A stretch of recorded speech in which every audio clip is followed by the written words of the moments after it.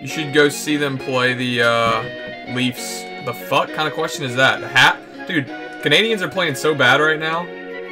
Although, I guess if you want to see a for sure win, go see them play the Habs.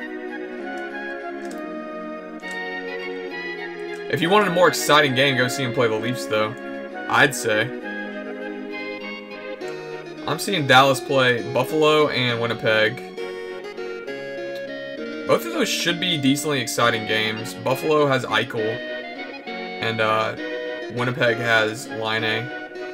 So you got both of those players. At the least, you got both of those players. It's kind of a shame because I was supposed to... They're playing I think the Islanders when I was supposed to be in Austin, but we're just cutting the trip short probably instead of go to Austin.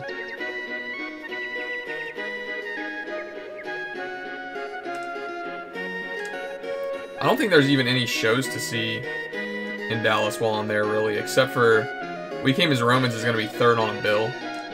Like, I don't really care to see a band third on a bill, even though I love them. Yo, Moby.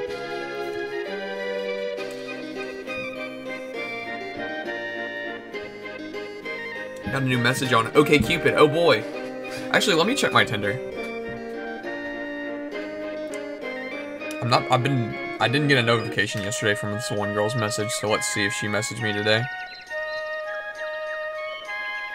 No, she didn't message me today. It's some this kind of fat chick I matched with. I don't even know why I messaged her in the first place. That's what you get just randomly swiping, you know what I mean? Cuteholes.com. These Tinder bots are out of fucking control, dude. They're back with a vengeance. I thought they were gone. But these Tinder bots are back with a fucking vengeance, and it's so fucking annoying.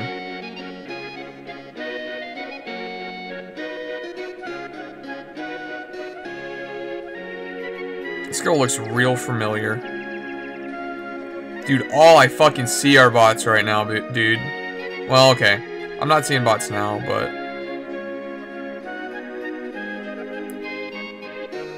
Yo, this girl's cute. I like her lips.